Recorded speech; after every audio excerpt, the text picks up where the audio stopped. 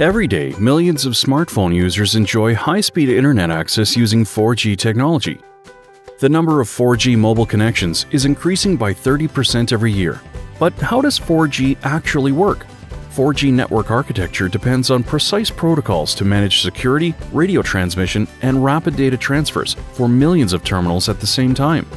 Users must be able to get online no matter where they are or how often they use their phones.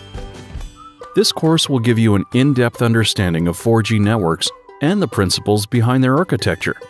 Whether you're a network engineer, sales engineer, application developer, or a graduate student targeting a career move or just building your skills, this MOOC is ideal for you. Join us and get the skills you need for the jobs of the future.